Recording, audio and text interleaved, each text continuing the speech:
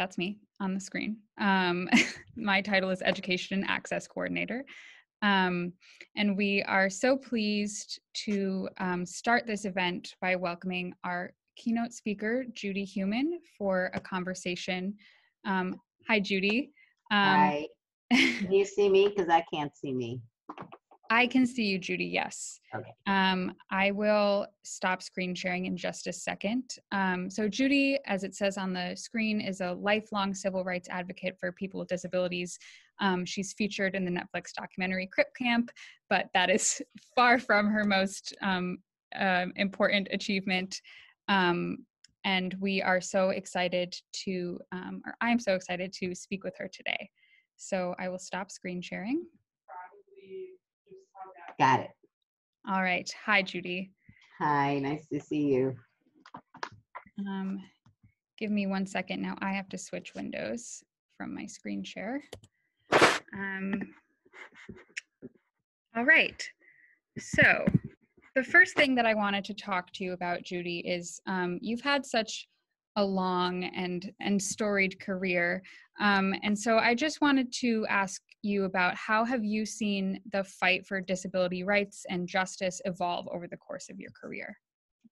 Thank you. Let me first start off by describing myself. I'm probably one of the oldest people involved with this. Once upon a time, that wasn't true.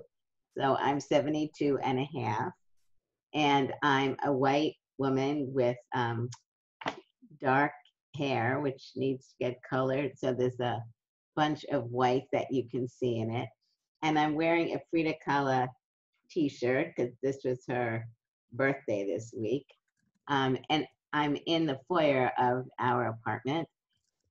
And we have a lot of pictures on the wall, family pictures and other kinds of knickknacks, and windows behind me with a lot of light coming in. So, how have I seen changes over the years? That basically, after I introduce myself, could you tell me the question again? Of course. So the question is, how have you seen the fight for disability rights and disability justice evolve over the course of your career? So I think over the course of my life, because I had polio in 1949, I was born in 1947. And at that age, obviously, I was not thinking of a career. And I would say one of the reasons why I really have immersed myself in disability rights work, which in the beginning wasn't called rights, it didn't have a real name. So that's an important part of the changes that have been going on in the United States and around the world. My personal experience is, like many of you who are participating in this event, whenever you are identified as having a disability, it's our personal experiences that have in many ways had barriers put before us, literally and figuratively, that have limited our lives to really dreaming about what it is we wanted to do. So the changes that I think we've seen both in the United States and around the world is the beginning of disabled people mobilizing. And again, you know, from my perspective, we didn't really have a movement to look back on. When you think about the women's movement, when you think about the Black movement, Latino movement, etc., you can really look for many, many, many years, decades, centuries, at the work that was being done by disenfranchised groups and many, many organizations and family members, and following in the foot tracks of other family members and friends, etc. But in the disability community, by and large, there are exceptions, you know, for the deaf community, where deafness may be genetic, and you have families, practically whole families, who are deaf, and deaf culture is just a part of their being. And in some cases, in the area of blindness also, and some other disabilities, but as a rule, that's not the case. So for those of you who've watched Crip Camp, I think, you see in Crip Camp, in my book, Being Human, and other books that are being written by disabled individuals, our growth. And for me, I think my growth and the growth of other disabled people at that period of time was very much being influenced by other movements. So the civil rights movement, which, was really becoming quite visible and powerful in the 50s and 60s, the anti-war movement, the women's movement, the Gray Panthers, the senior movement, those movements were moving forward, and we were, as younger disabled people, being very influenced by what we were seeing. And I think the opportunities to go to camps like Jeanette, but others also, really afforded us an opportunity to both kind of be kids, be teenagers, have fun, date, all the stuff that goes on when you're a teenager. But for many of us who were at the camp, we didn't have, our life at camp was not the same as our life at home. Because in camp, there was a limited geographical area. There were people there who could assist us in getting dressed, going to the bathroom, doing those things that, for myself and most of my friends, if we needed help, we were relying on our families. So I didn't really have the freedom to decide certain things because my mother was helping me and my brothers. So the evolution really has been coming about as we, as disabled people, begin to really see that our lives should not be different than someone else who doesn't have a disability, whatever the form of the disability may be. And that we needed ourselves to be able to verbalize not only how we were feeling, exclusion, rejection, lack of opportunities, because our schools, many of us were going to segregated schools, limited interaction with disabled people who were in work and advancing within society. So I think as we were analyzing in part the medical model, the telethon model, where we were being portrayed also as what I call hopeless, helpless cripples that needed charity to cure us and to prevent us. That was all kind of going on in a storm.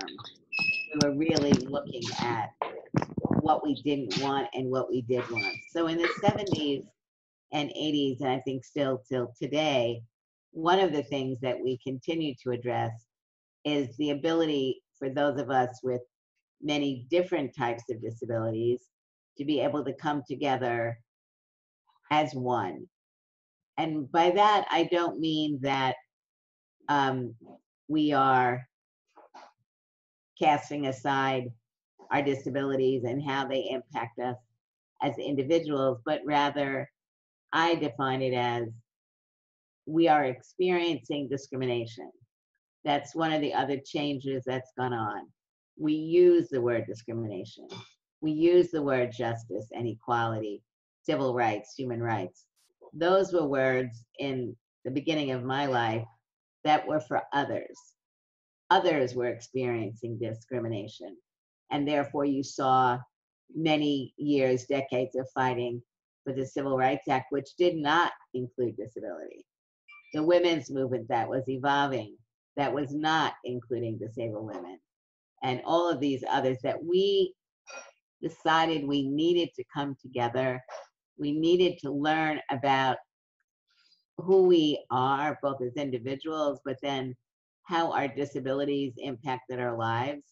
So if you were deaf, what did you need? If you were blind, what did you need? If you had a physical disability, What did you need? What was discrimination?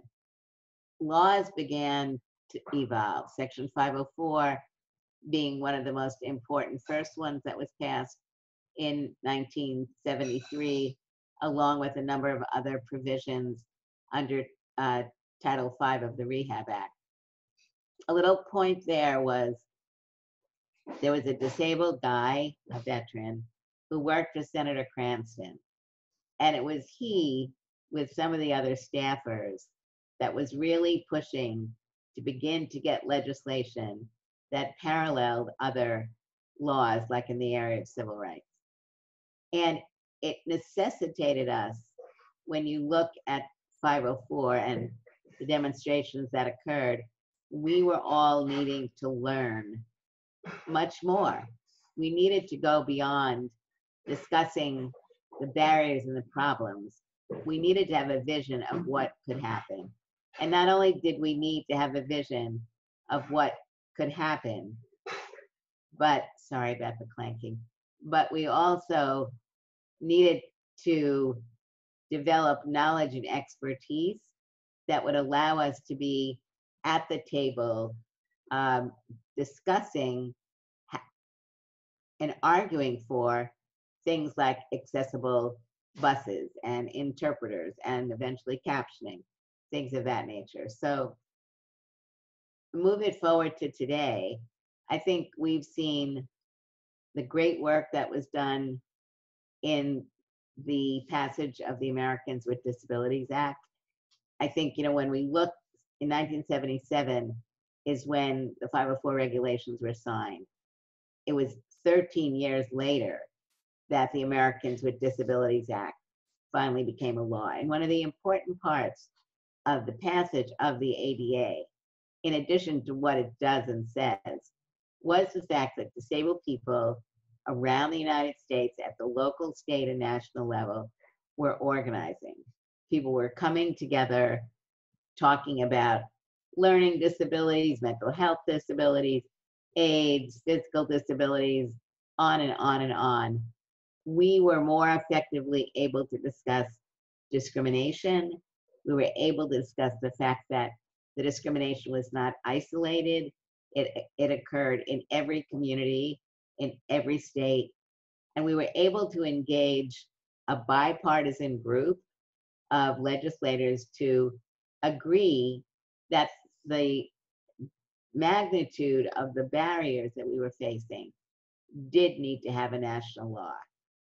And that really, I think, was a monumental event in being able to get people together and really get the Congress to do this. In the last 30 years since the ADA, there have been many additional things happening. We've seen really a burgeoning of an international disability rights movement,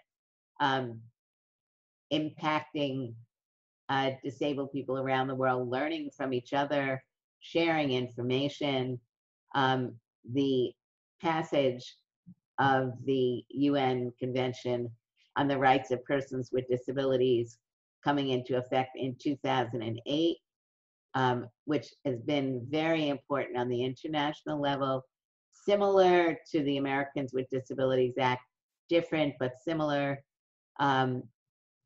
which again came about for the same reason as the ADA. Disabled people at the local level and international level really being able to come together to demonstrate that disabled people across the world were experiencing significant discrimination, and that discrimination was denying people opportunities to participate in social life, employment, just everyday activities.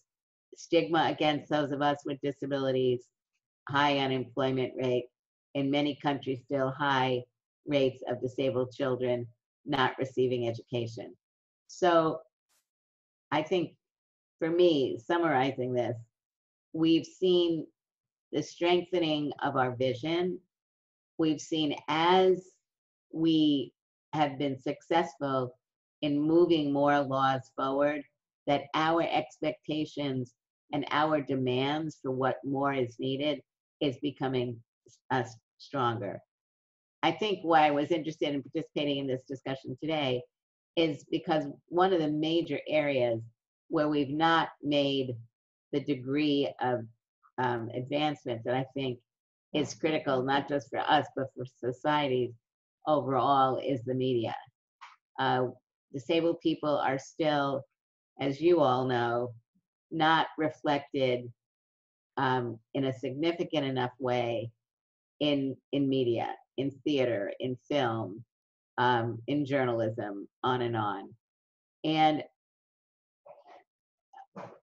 the work that you're all doing to really look at ways of including disabled people of all ages is so important, because I believe it's intimate, it connects with people, it allows people to learn about the diversity of our communities.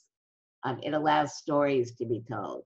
And the absence of that results in those of us with hidden and visible disabilities continuing to be marginalized.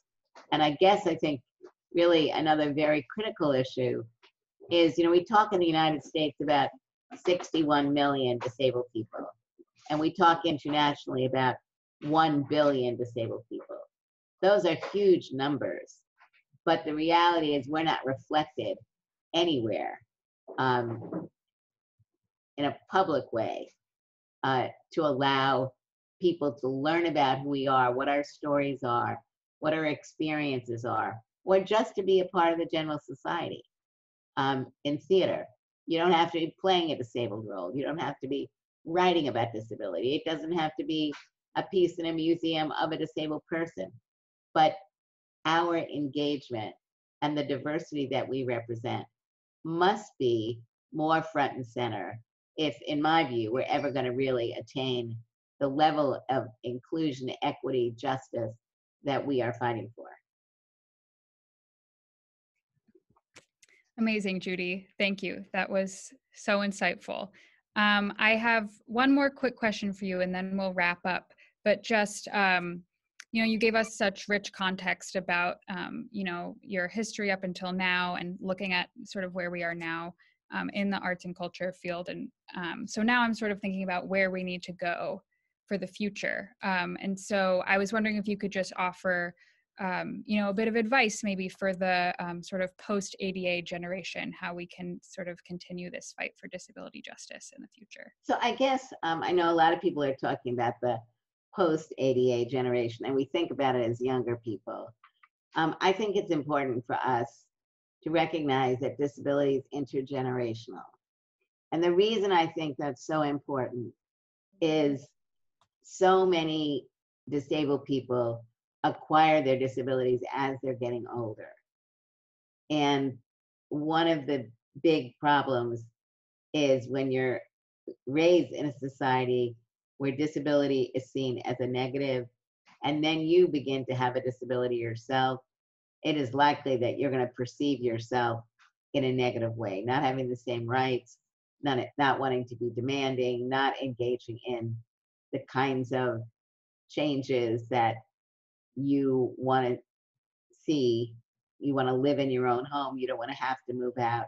You want to be able to get whatever supports you need in your current environment. So I think when we look at the ADA generation, I would like to look at it as an intergenerational generation.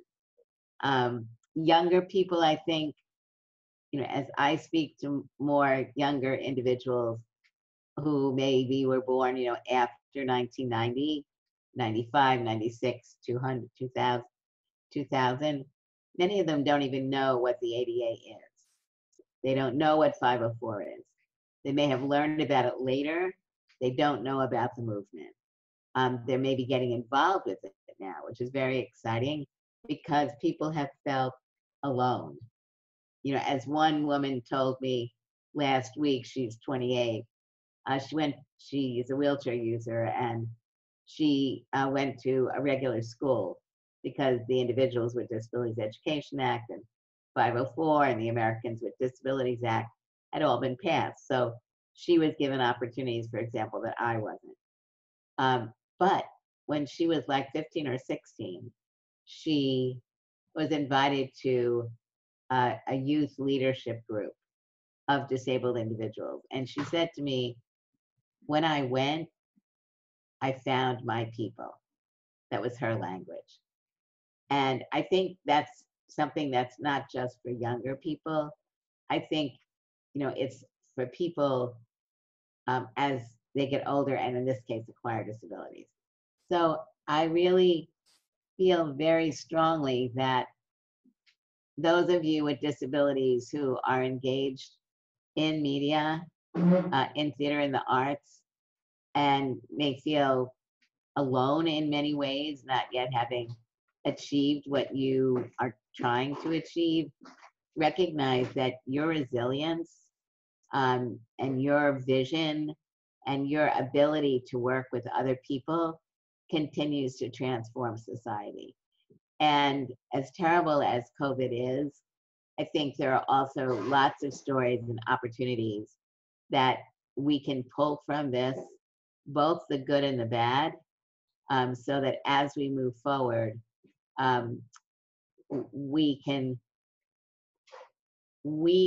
feel that our voices are being reflected, and that each of us in our own way, individually and collectively, are really fighting to move forward and redesigning not only the United States, but the world. Social media allows us to connect with so many people that I just want to thank you for what you do every day. And I'm happy to be here. Thank you so much, Judy. That was really wonderful. So it's a joy to speak with you. So thank you so much. We're going to move on to the panel portion of our event now. Thank you. Thank you, Judy. So I am thrilled to welcome to the Zoom stage 5 wonderful artists and arts administrators from across the theater, museum, arts and culture sector. Our first panelist is Ezra Benus. He is a multidisciplinary artist, educator, and curator. His art spans a range of themes such as time, care, pain, illness, and health. And he is also a curator at a number of arts institutions around the city. Our next panelist is Jerron Herman. Jerron is an interdisciplinary artist. He creates through dance, text, and visual storytelling, and he has been a performer with Heidi Latsky Dance. Our next panelist is Reagan Linton. Reagan is the artistic director of Family Theater Company. That's family with a PH. And which is a theater company based in Denver that reimagines established theatrical works exclusively with casts of disabled artists. So we are thrilled to have her with us. We also have Russell Hill. Russell is a meditation specialist with JobPath NYC, which is an organization that supports people with developmental disabilities. And he also is an administrator at the Intrepid Sea, Air, and Space Museum here in New York City. And our final panelist is Alexandria Wales, who is a performer, director, who was most recently seen at the Public Theater in their revival of For Colored Girls Who Have Considered Suicide When the Rainbow Is Enough.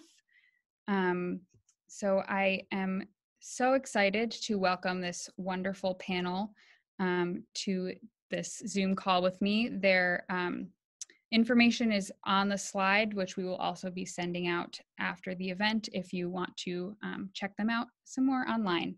Sorry, can we pause quickly for a glitch with our captioning? Absolutely.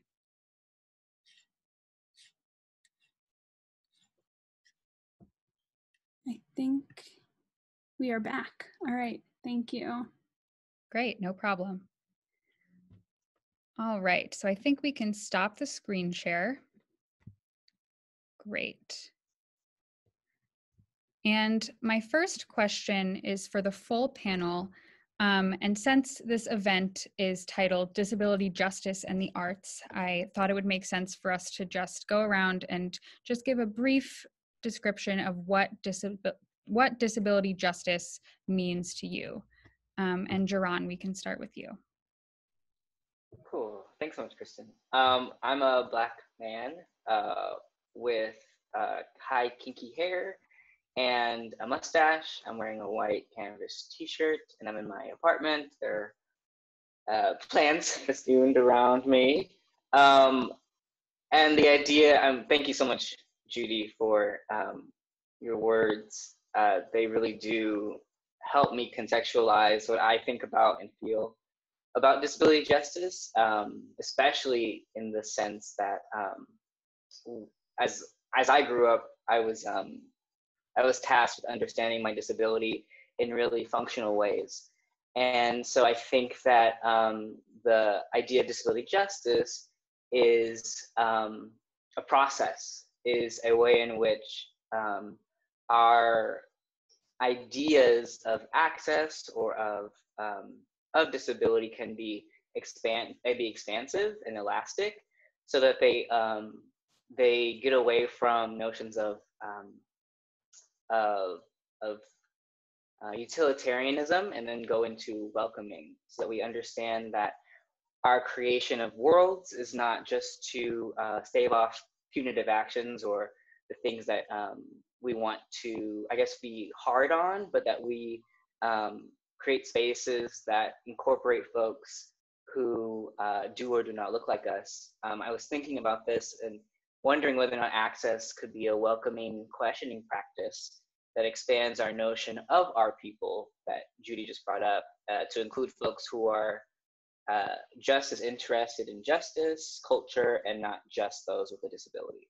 So we can move out of just like disabilities for disabled people. No, let's all think about it and how it interrogates our lives. I love that, Jerron. Thank you. Ezra, what are your thoughts? Sure. Hi, everyone. I'm Ezra. I am a white male presenting person. I have big black curly hair and some scruff on my face. I'm wearing a black t-shirt and a red cardigan. I'm in my bedroom / studio right now. So in back of me, there's a big white wall. And over my right shoulder, you can see a frame with different colored textile works with pink and green and blue and white strands of yarn on it. I'm making a rug. So to also think about, what Jerron was just saying about welcoming and elasticity, I want to move with that and say that disability justice, from my learnings and from my understandings, is something that has space, that changes, and that looks and learns from leaders who have been doing the work for a long time. And so primarily folks who are Black and Indigenous and people of color and queer and trans folks who have been doing this work, right, and have given us language, have given us space for us to even have a panel right now and talk about it. So just to name a few people that I've learned from, like Dustin Gibson, Mia Mingus, Patty Byrne, one of the co-founders of Sins Invalid. There's a whole they have 10 principles of disability justice that they've written up. And so there's so much work that has been done, right? And is continuing to be done and built upon. And so for me, disability justice means understanding the whole of issues in our society that impacts, me, that impacts you, that impacts them and us. And so how can we bring in all of the complexities of what it means to be human and to be marginalized and oppressed, and also leverage certain privileges that someone might have, like that I might have, right, as a white male presenting person who is not always, who's passing as someone who is non-disabled. And so there's a lot that, what it means to be working within a framework of disability justice. It means to always have people with me, working with other people, and you know, and centering voices and work of people who are maybe less privileged in the ways that I am. And so that's really how I approach my work. And again, like Jerron said, this idea of welcoming is something that's so beautiful to consider, because it's like, how can, you know, we create a future if not everyone is welcome, right? It's the whole point of it is like, we're trying to welcome as many people as we can. Great. Thank you, Ezra. And thank you for sort of naming the people that are lifting us up as we do this work. Those were only some. Those were a very few.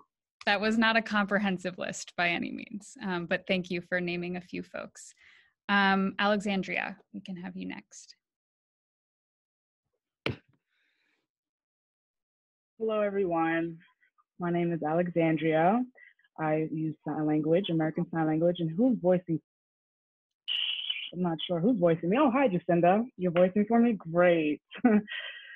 So I am biracial, light-skinned. I am a white-passing woman with dark, curly, straight hair. I'm wearing like a charcoal gray shirt, and it's actually charcoal gray blue family shirt, and I'm wearing a pair of earrings in the shape of a U, and I have a light green colored nail polish on, and I feel like my clothes are just very moody, so to speak, right now. I have on the back of me a maroon colored wall, and over my left shoulder I have a multicolored blanket, and right above that is a picture frame behind me. So now going back to disability justice, firstly, I just want to thank you all for inviting me to be a part of this conversation in the 30th anniversary of American Disabilities Act. When I was a young teen, I remember that was when the ADA passed. And so I have like both experiences of pre-ADA passing and post-ADA. And so I feel like I can speak on both, and really, being biracial and deaf and a political woman of color, I felt like no matter what I did, it was always on the receiving end of the conversation about how I live or navigate in this world. And for me, disability justice is inclusive of everyone. And it's led by members of the disability community. And it's been again, inclusive, it's been welcoming. And people, or should be welcoming, sorry, interpreter mistake, and it should be,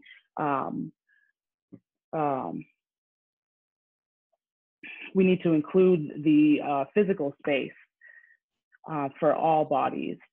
And that way we can recognize how architectural or the architecture can influence us. And for the larger part for me, it's largely through the arts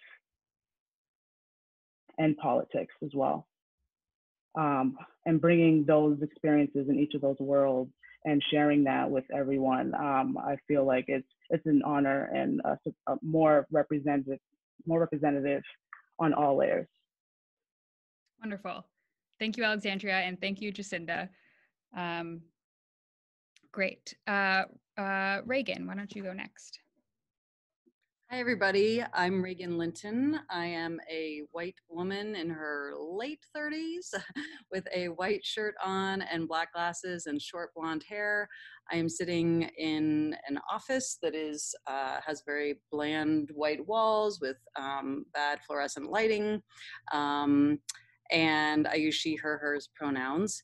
And yeah, I think this question of disability justice to me brings up what Judy was talking about in relation to what the other artists have talked about in terms of a place of welcome, and the discrimination that folks have experienced in the past leads to dehumanization. And so I think it's just a very simple, important principle that people with disabilities are human.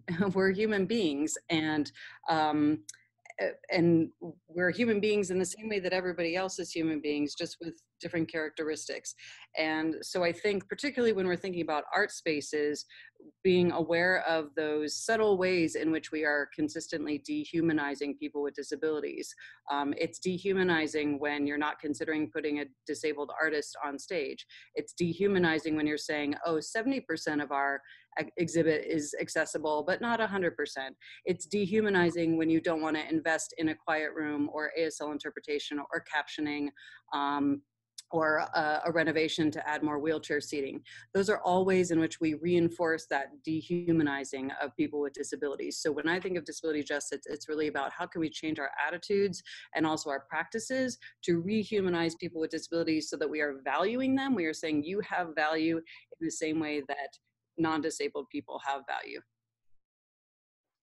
Wonderful. Thank you, Reagan. And let's close it out with Russell. Hello, thank you for having me here. So my name is Russell. I have autism. I'm white. I have black hair and eyes that actually shift color. Right now they're green. And I'm wearing a charcoal t-shirt, and I have one of my paintings in the background. So yes, I wrote some notes on disabilities justice. I think it's about advocacy and accessibility, and that part of having justice is the very basic is getting into the building, being accessible. And I think it's also very important that we advocate for one another. And a lot of it is just how we see people with disabilities. There's so much bias and dogma and all this stuff. And we need to see that people with disabilities are capable and can hold good jobs, can have families, can do all sorts of things that everyone else can. So I want to, and I'll get more on it later, I want to see organizations hiring people at all levels with disabilities. And I want to see people in the board of directors and vice presidents, presidents, good entrepreneur with all sorts of disabilities and all sorts of backgrounds. So I want to not just talk about disability, but also capability, because a lot of people with disabilities are so capable in other ways. And some people even have gifts that are aligned with their disabilities. And I just really want to see people not underestimating us, and just knowing that we can work well at a job. We can be a great girlfriend, boyfriend, non-binary friend, and that we can be represented everywhere, like in the media, everywhere. Give us a chance. You know, we're gonna do well. I believe in people with disabilities. Wonderful. Thank you, Russell, and thank you all of you for your words on that.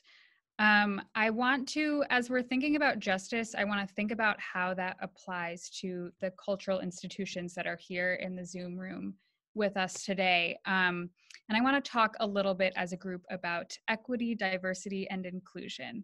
That lovely phrase, EDI, one might say, something that is so prominent in cultural institutions these days. And I want to talk a little bit, we don't have to speak in any particular order, I'll just sort of open up the room. If we could talk a little bit about, you know, how do you feel when you see these institutions that are often predominantly white, predominantly non-disabled, putting out these EDI statements? And how do you feel that these organizations can, you know, prove their commitment not just to this sort of nebulous diversity and inclusion, but to true justice? That's a big question. Whoever wants to kick it off. I just want to say something very brief. I see almost every website has one of these, but until you see people in your vice presidents, your board of directors, balanced employment, support, accessibility, like, I'm not going to take that seriously. So show it. And even if you can on your website, I'd love to see our company is balanced in race and everyone gets an opportunity for every position. If you can actually show that, that's better than just saying stuff. Yes, thank you. And we're going to pause for 1 second to switch out interpreters.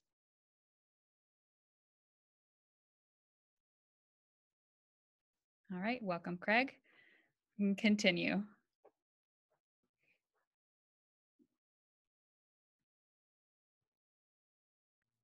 I'll say something. Oh, Jerron, do you want to go?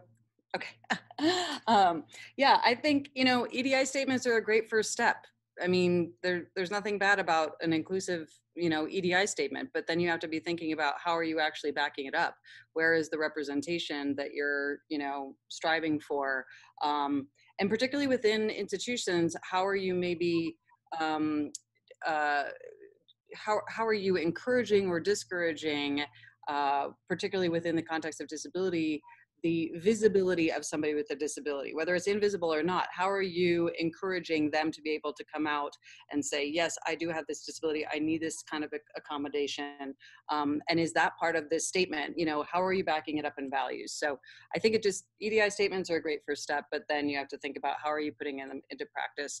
And just one statement I keep coming back to that I heard recently is it's not a revolution if it's not accessible. And so as you're building your EDI, all of your EDI work, if you're not making it accessible, then it's not fully revolutionary.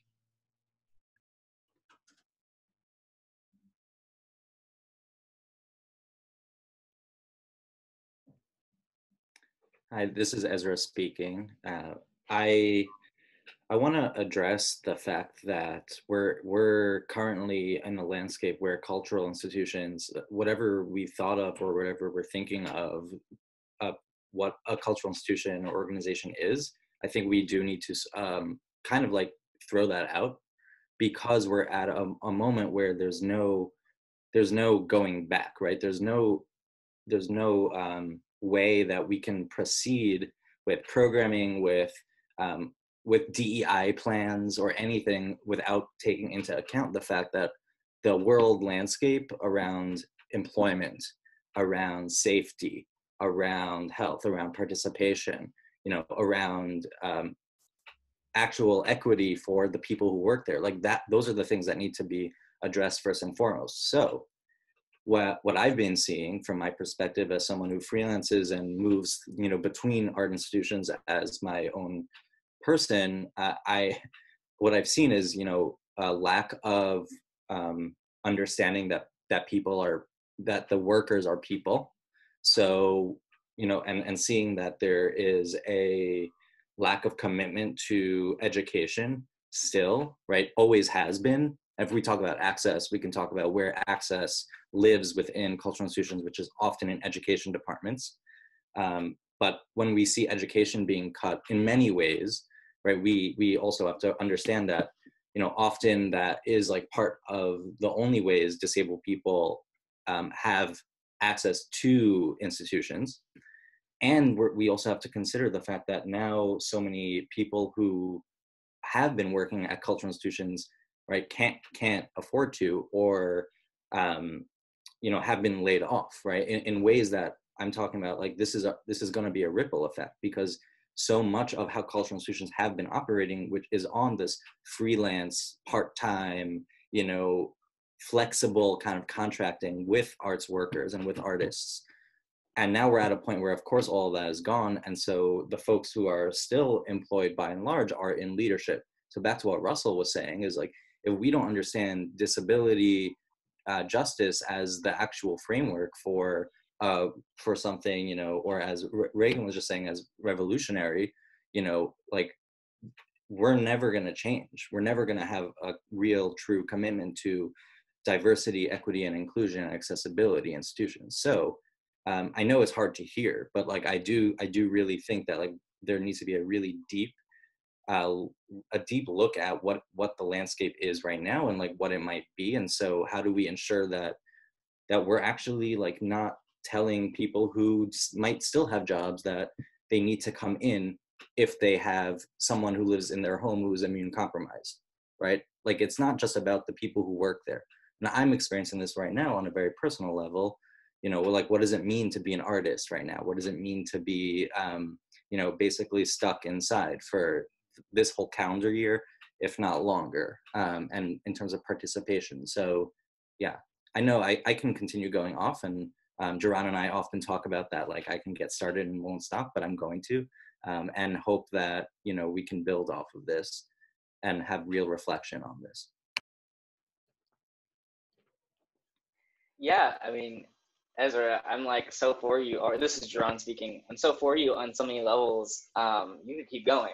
Because actually, in my experience, I've been thinking about exactly what Russell's been talking about in terms of what it takes to really employ diversity at an institution.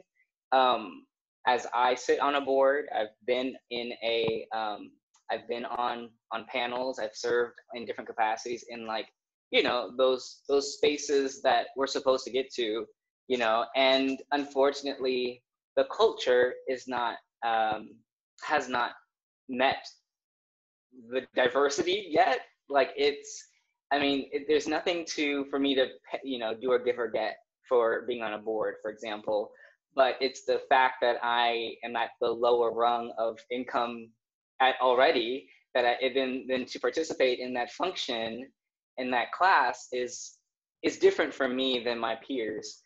So in experiencing that, there is this way in which if you want people to come to the table, you know, how is the table set, really? And I think that the barriers to coming in power actually are more insidious than we're giving credit to. I think that sometimes nonprofit organizations don't really assess how tied to capitalism we really are. And though I would never, you know, I think that I think that the framework of capitalism has very advantageous alignments, and I would never say like it actually is people that make it bad or people that make it good. And so I think though, as a framework, nonprofit industry in the complex of nonprofit industry hides behind a charitable exterior, and then therefore isn't up for critique, and isn't up for how we can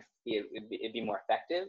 And so this is why this is why DEI is not, you know, a package, but it's like step 1 D, step 2 E, step 3 I, and in different versions of that, because it's not one size fits all, and it does need to correspond with what your organization looks like, and also who you're serving and who's coming to the table. So there are a lot of different components that need to be diversified in the way that like you don't like no one industry or no one company or organization or institution can do the same thing and call it equitable.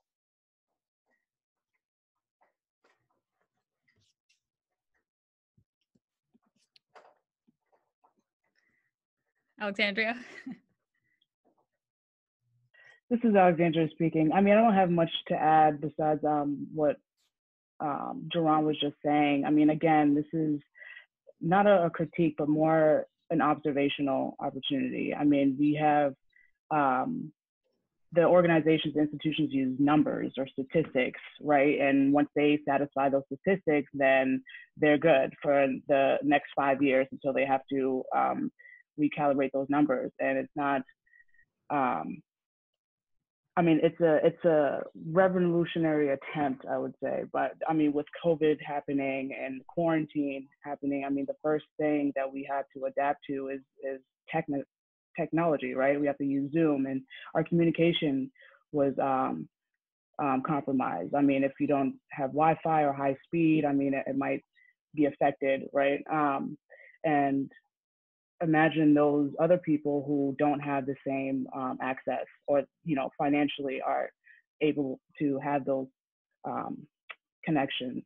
And so we have like a usual way of, or a way that we fix things. And it's usually like, I'm sorry, we don't have a way to fix things. And we have to keep adapting and see if what we apply works and what doesn't work, until we get closer to more a better way, or overall better experience, you know. And again, what I mentioned earlier about architectural spaces, like in the arts and culture and things like that. Wonderful. Thank you all. And I want to highlight something that Ezra said about, you know, just people being furloughed during this time. It just made me think about how right now often the first positions to be cut are the internships, the fellowships, the entry-level positions, which are often where the sort of diversity in organizations comes in, which is its own problem that can be a whole different panel to talk about. But that was just something that that I thought of while you all were speaking. Okay, moving along, I want to focus a little bit more on the sort of artist experience at cultural institutions. And Ezra, I think you touched about this a little bit just when you were talking about how you hop around from institution to institution. But Jerron and Alexandria as artists as well, I wondered if you could speak a little bit about the sort of shift that we've seen over the past few months and what your relationship with cultural institutions was like before the events of the past few months and what it's like now.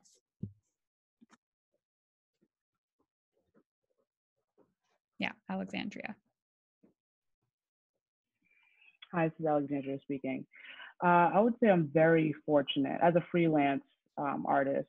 I've been teaching at a few museums throughout the city of New York. And ever since COVID, I would say I'd average about 3 or 4 sign language leaders or tours. And I've had about, since COVID happened, I've had 1 tour in American Sign Language since February. And fortunately, I mean, we were able to do it through Zoom, which that experience was wonderful, but because of the financial depletion, it makes sense. The funds of access for education is of course to be the first to go. So I know there are other museums out there who are still doing their virtual tours, which is wonderful. But I do wonder how, what the maximum experience of those kind of virtual tours would be, because the textual or the texture aspect is missing. With speaking in sign language in person in 3D versus 2D, it's a different experience overall. And so we have to learn how to lead in those kind of platforms to have other people experience the most they can. This is Jerron. People want to dance in their homes. So I've been a little bit more employed, if you will say. There is, though, a quality of immediacy that I think has been a little hard to deal with, as we individually have to come to terms with this time, and as cultural activators or as people who make things, the response of institutions to give them a new avenue to express themselves through the artists has been something I've been internalizing. How deadlines have really shifted, how deadlines have really shrunk, and the creative process is a little strained for it. And the ways in which we create. I mean, I'm creating in my bedroom, or I'm creating in the kitchen, or I'm creating in the hallway. I did a bathtub solo for an artist in the UK. It's just, I think in some ways this is beautifully narrating a disability experience where those who are usually sequestered or usually at home now have the permission, if you will, to see their homes as as places of high art making. Just like community aspects of art have now kind of passed the test of high art. So I'm excited about that. I think that we all got really frenzied for solutions, and that affected the artists. Yeah, this is Ezra speaking. I think both Alexandria and Jerron just brought up really great points, which are, just the recognition of limitations that we as artists also have in approaching making work or participating with and for cultural organizations and institutions, and also what would be really nice to see are some maybe some like admission by cultural institutions or by organizers to say, we also have limitations right now, and not to expect the same from artists, right, to produce something, but to understand that, like, to really think about what it means to be a disabled artist is to really understand that flexibility is always an aesthetic, right, is always part of the process. And so how can we also like continue to shift with the ways, like, we are also so tied to cultural organizations for producing our work. Like this is something that's only unfolding right now. And like Jerron said, you know, I'm kind of always working in my bedroom, or, you know, there has been like some really interesting moments for me to realize that, like, oh, my pain levels have gone down a little bit because I'm not required to show up physically in certain ways or participate in certain ways. And then, you know, that quickly kind of back ends to thinking about the ways that so many of us have had to, before this experience, have had to push ourselves to beyond our physical and mental and, you know, body mind limits to participate. So I do think there's something that's, like, you know, very revealing of what it means to be an artist, period, right now, and like how and who is shifting and adapting, and how and who has support to do that and who doesn't, right? So I think we also need to like recognize who's also not being brought in to these conversations in this moment, right? Like we also have to understand the different ways that, you know, the arts has so much impact outside of cultural organizations and institutions. Like what are we thinking about art in terms of, you know, folks who are incarcerated right now, of folks who are hospitalized right now? Like, where is the ways that we think about art for a public? Like, how can we also expand that in a time when we're also kind of being more intimate in our own spaces, right? And I think that's a challenge that I'd put to all of the cultural institutions who, you know, by the people who have power to shift those things. You know, I think it's a lot for artists to suddenly have to solve things, you know, for everyone. So it would also be great to, you know, have some solutions being promoted by institutions with conversations by disabled artists, right? And I think this is a start. Yeah. Wonderful. Thank you all for sharing. And Reagan, I'm wondering, after hearing from all of these artists about their experiences, how you and how family as a disability-focused, disability-led organization has adapted to this current moment, and how you're thinking about the future and serving your artists and your community. Yeah, well, this is Reagan. First of all, as Ezra was just saying, I mean, you have multiple artists right here on this Zoom that you could be involving in those conversations as you start to, you know, rebuild, figure things out. And, you know, that could be somewhere where you place resources. I think, well, let me backtrack a little bit. Ironically, Family was supposed to produce Alice in Wonderland this summer, and that's the show that we had to postpone. But our tagline for the show this summer was going to be "Embrace the Madness." So it seems more appropriate than ever. And I think, really, if I think about how we are working with this current moment, it is embracing the madness. And I think Family is very familiar with that, as Ezra was saying. For those of us with disabilities, flexibility is often mandatory for us to do our work. And that's a great skill, adaptation and flexibility. And so that's a skill where we're able to employ that right now in this moment where we're all having to be flexible. And so I think, you know, there was that initial shock, as there always is there, and not that also doesn't turn into kind of consistent and chronic shock, trauma, pain. But I think, as you are creating the healing, you know, you can't rebuild something until it's been torn down. So right now is the moment of tearing down. And as we are thinking about starting to rebuild, and Family is right there with all of the other institutions of thinking, you know, what can we be doing better? How can we be, you know, have we been feeling like we're stuck in a status quo of a certain type of work for years and years and years, and we've always wanted to disrupt that, but never felt like we had the opportunity. So what in this moment, where is that opportunity to disrupt?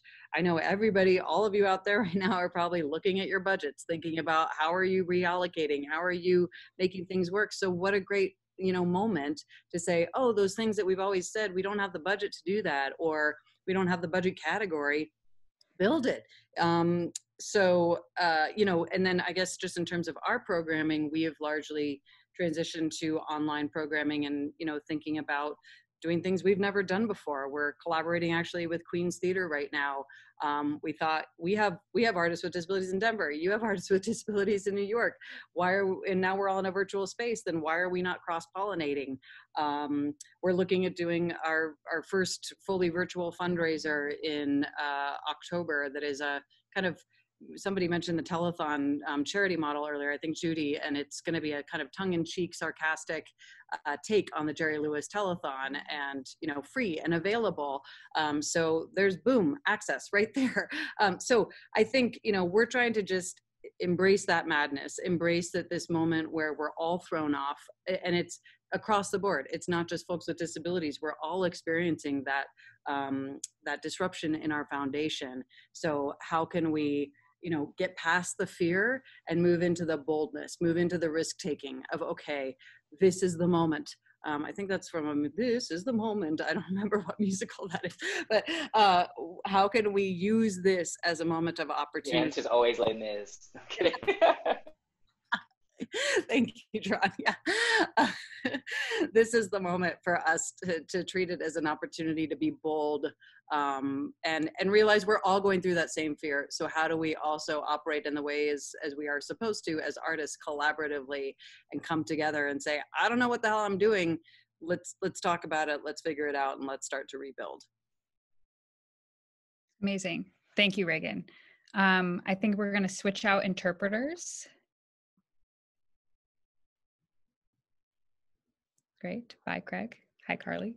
All right. Yes. Thank you, Reagan. That was some really wonderful insight. I'm sure all of the organizations on this call were furiously taking notes. So I want to talk to Russell. I want to talk to you a little bit. I was super excited to get you on this panel because you're somebody who's sort of newer to arts administration and has just recently entered the field. And I think I'm really interested in hearing your perspective as you've entered the field so recently. What are some barriers that you've faced as you've been seeking arts employment?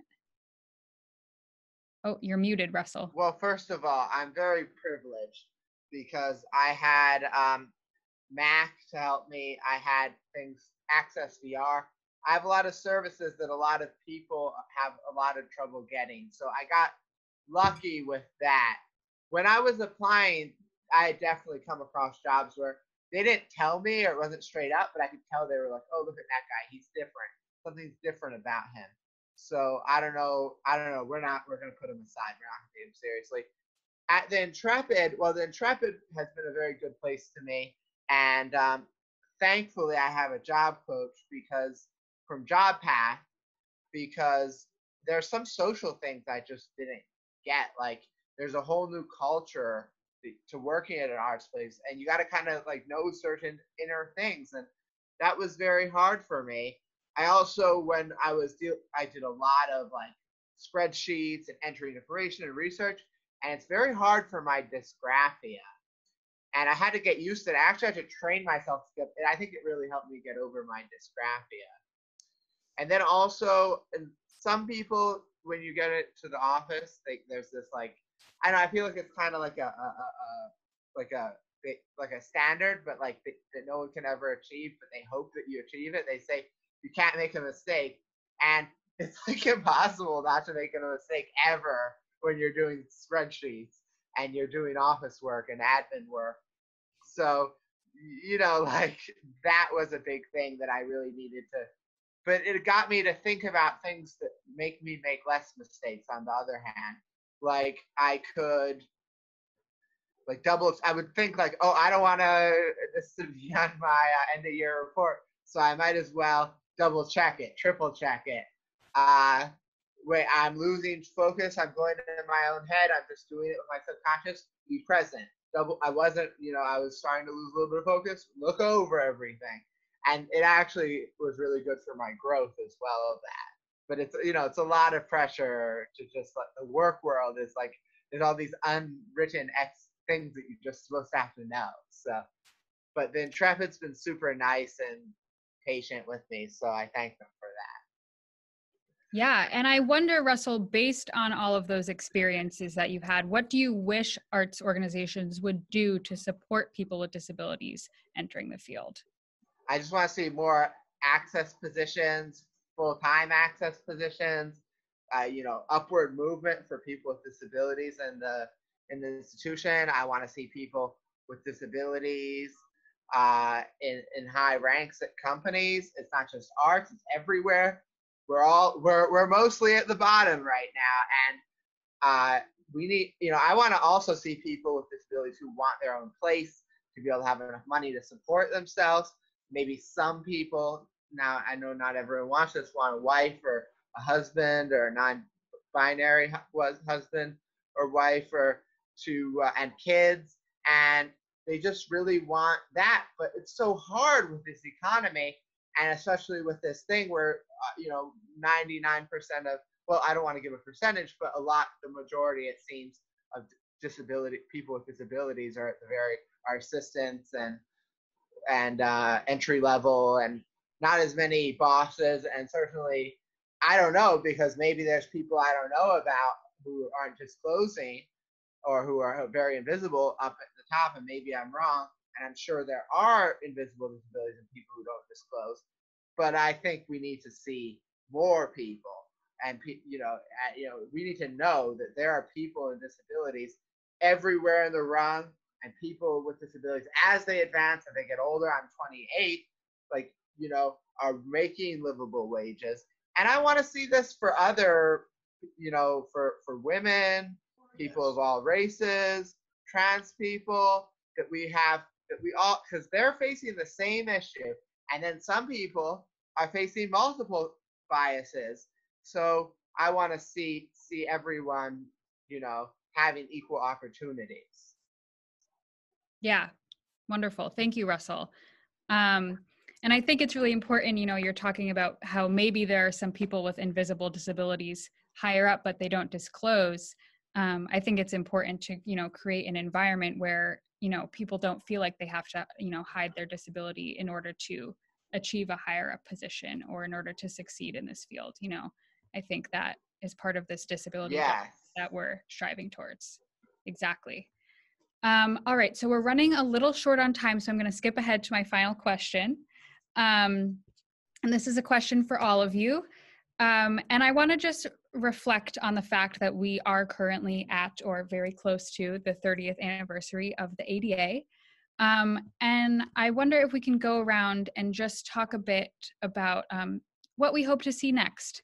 You know, what lessons do you want cultural institutions to take from this time that we're in, from this conversation we just had, and to carry with them into the future? And how do you want them to lead with disability justice in their work going forward? And Russell, we can start with you. Yes, so I feel like with artists, there's so many people with disabilities who have different ways of thinking, their own talents, their own capabilities. You know, I've been in art shows on a very local, small level, but I want to see big museums hosting artists with disabilities. And I just want to see people focusing on the capabilities, disability capability, the other side, how we can hire these people based on their capabilities and not just at the bottom. So I want to see a focus on capability and different ability, and I want to see, you know, accessibility. Everywhere should be accessible by right now. ADA came out a long time ago. I don't see why we're still so inaccessible. And I just want to see community, and I see so much community and so many amazing people with disabilities really advocating for themselves, and it's time to give us the opportunities and apply our skills. Wonderful, Russell. Thank you. Alexandria.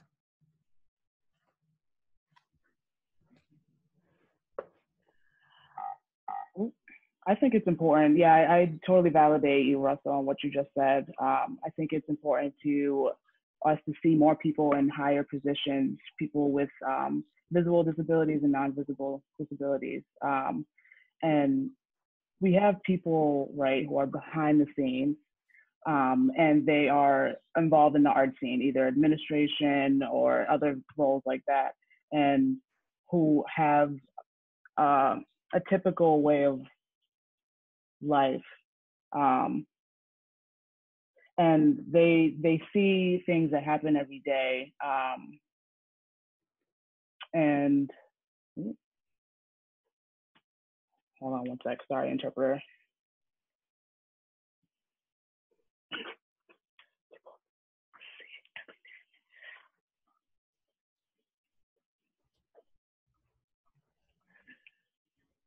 Yes. Oh, thank you, Craig. And so again, for the people both on the scenes or kind of like are the face of the organizations, or the people who are behind the scenes running the program, curators, or they need to be more diverse, or those kind of roles actually become, Craig, do you mind turning off your microphone?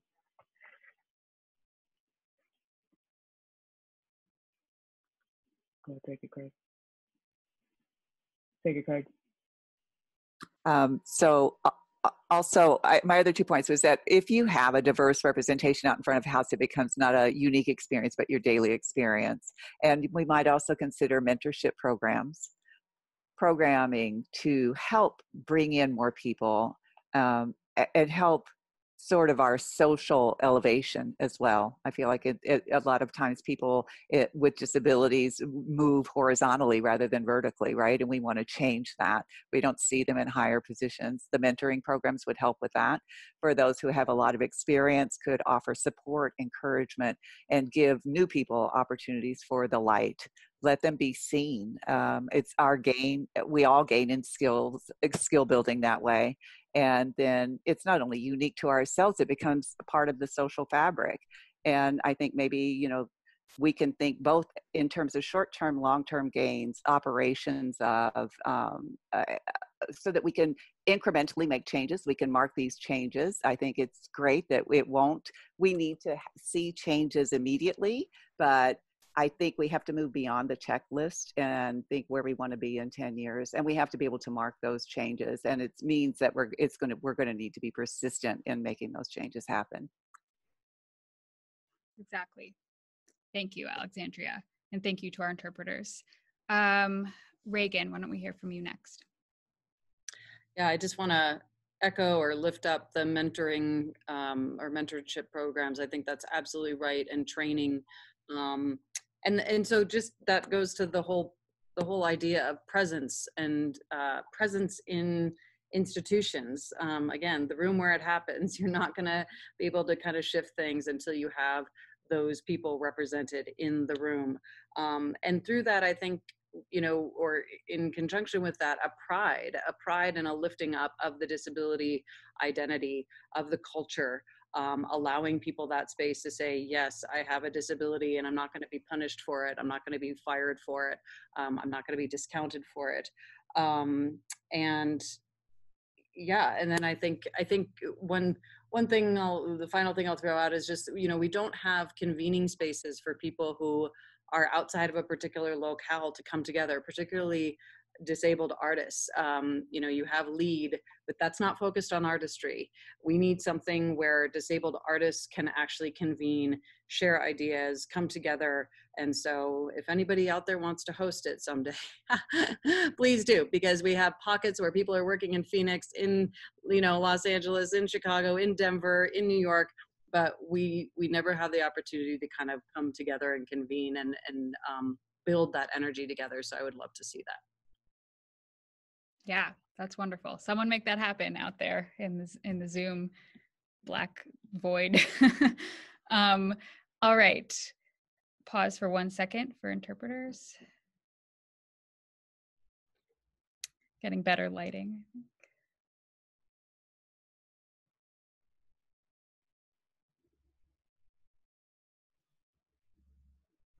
Thanks, Great. Carly. All right. Thank you, Carly. All right. Why don't we hear from Ezra next? Great. Thank you. This is Ezra speaking.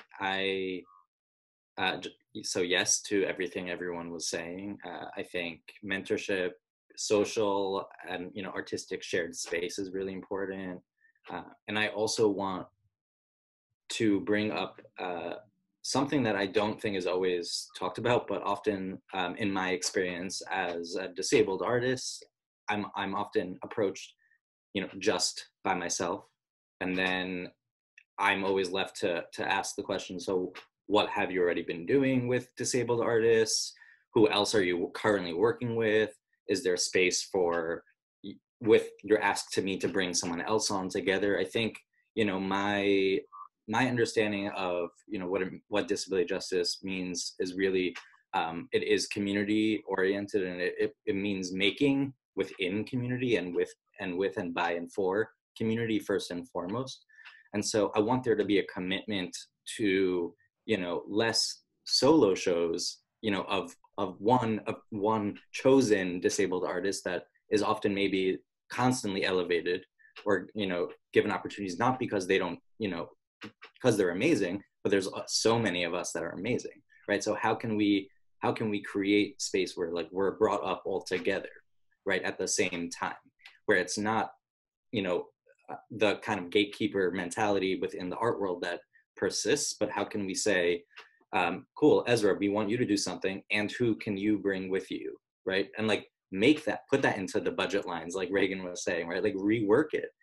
Think about how we can also like put it onto the, disabled artists also who are creating, already knowing so many other folks, right? Like we have specific knowledge and contacts and understandings of what we want to do all together. So that would be, something I would love to see moving forward in the landscape of arts in general.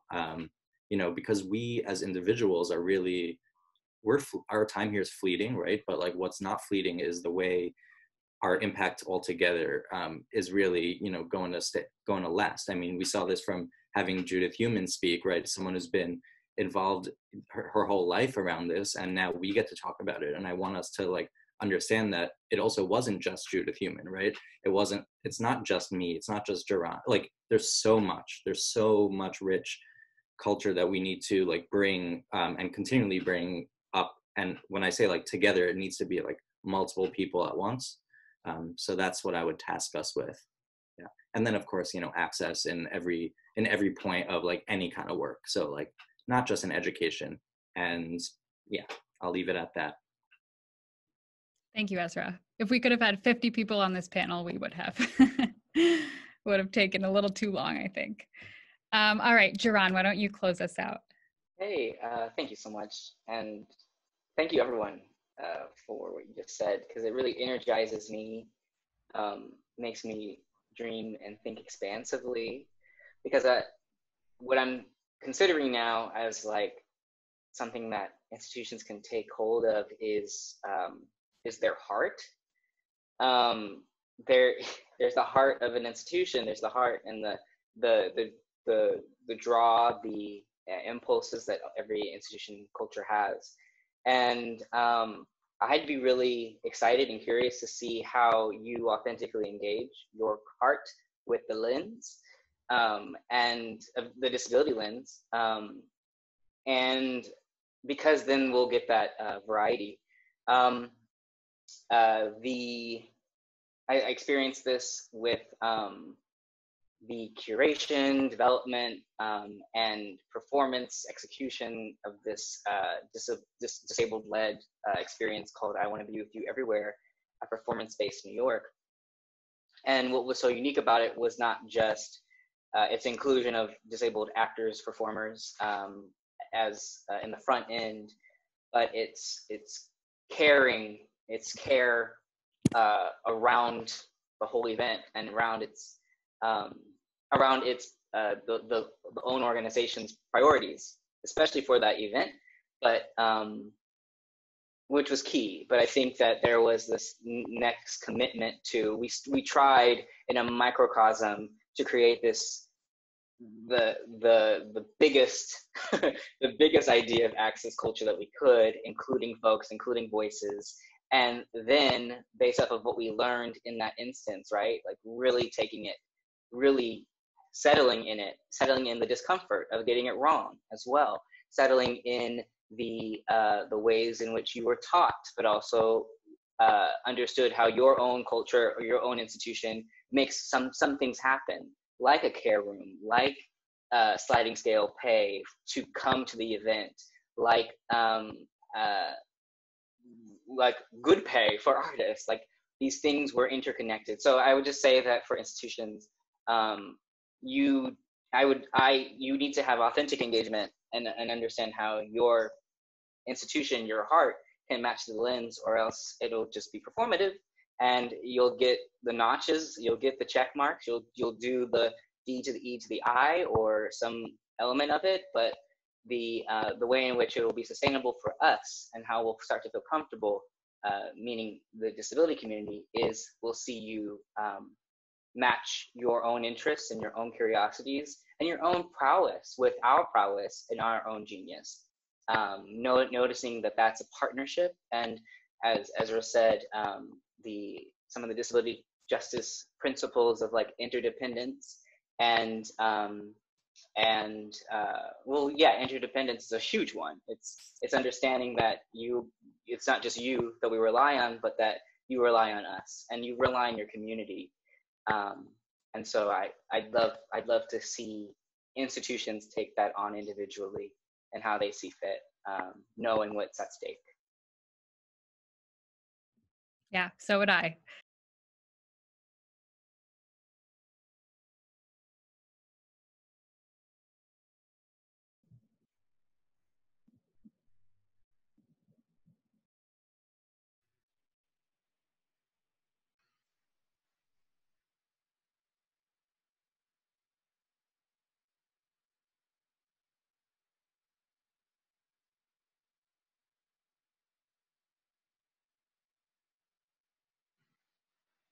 Just pausing to see who our interpreter is so I can spotlight. Lynette's in the room. Great. If you can find me. Am I supposed to be here? You are. Everyone is back together. Oh, got it. Finding Lynette. On my screen, I'm at the top. Oh, thank you. Great. All right. Well, welcome back, everybody. And we are just going to close out. And if, Alex, you could share these slides. This is Alex. Let me get that for you right now. And while we do that, I believe Carly is going to switch to be our interpreter so we can find Carly and spotlight.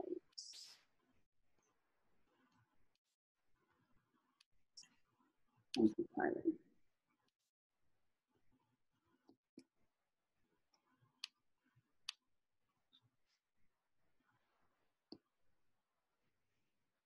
This is Alex. Can you see my screen okay? Yes, thank you. Great. This is Eliza, and I just wanted to thank everybody for coming and thank everybody for sharing all their reflections. This event was the first in a series of events that MAC is hosting for the 30th anniversary of the ADA. So we hope you'll join us for our upcoming events. I do realize that some of them are already sold out. So we, encourage you to join the waiting list and hope that more spots become available. So we have a People's History of the ADA next Wednesday, July 15th at 2 p.m. Eastern Standard Time. We have Disability Studies and Self-Advocacy in the Cultural Field on Wednesday, July 22nd at 5 p.m. Eastern Standard Time. We have a virtual reading of Emily Driver's Great Race Through Time and Space on Wednesday, July 29th at 2 p.m.